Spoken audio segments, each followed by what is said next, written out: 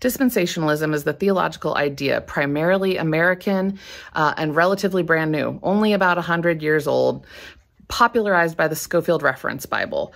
This is the origin of many evangelical and fundamentalist beliefs in American Christianity, including things like there is the rapture, the secret rapture that will come and take away the church. That is basically rooted in dispensationalism. Also, the idea that parts of the Bible, especially things like Revelation, should be taken literally.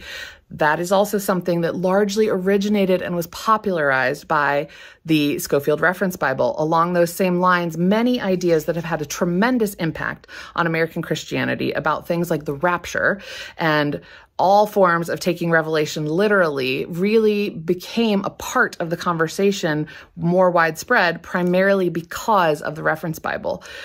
One last thought on this, go watch part 3.